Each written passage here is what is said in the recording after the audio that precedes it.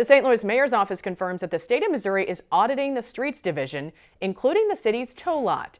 It comes almost a year after our I-Team began investigating claims of missing cars and missing money at that facility. Since then, a committee of aldermen also began looking into the lot, and criminal charges could be issued against those involved. Investigative reporter PJ Randhawa tells us why one city leader says the tow lot is ripping off St. Louisans. Get enough tickets, have your car stolen, or get into a bad enough accident, and your vehicle could end up in the St. Louis City tow lot. I've had people call me and say, Joe, my car's been in that tow lot forever, and the tow lot says the car's never been there. And what we're finding out is it's pretty bad.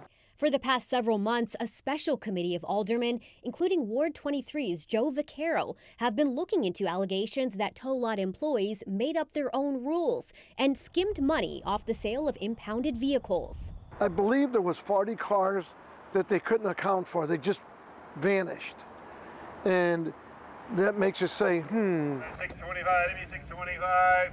One of the committee's biggest findings is that the tow lot is keeping money from vehicle auctions that doesn't belong to them.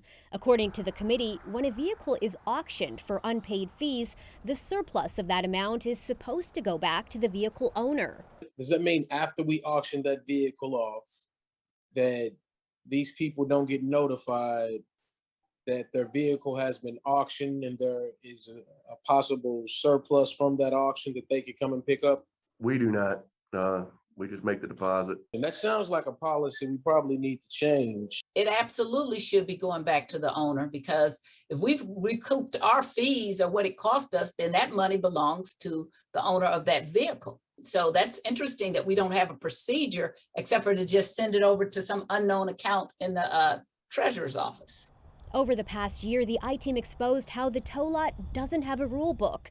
People who had their vehicles stolen had to pay hundreds of dollars to get them back. And when they couldn't afford those fees or didn't have an ever-changing list of paperwork, their vehicles were auctioned off and they were left with nothing.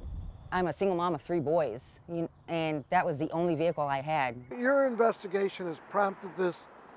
Your persistence in it is making sure it's an ongoing investigation. At the end of this investigation, certainly there could be criminal charges. For the I-Team, PJ Randhawa, 5 on your side. The committee's investigation is expected to last at least 2 more months, and so far they've had at least 10 tow lot employees testify. They also now have the power to subpoena witnesses if necessary.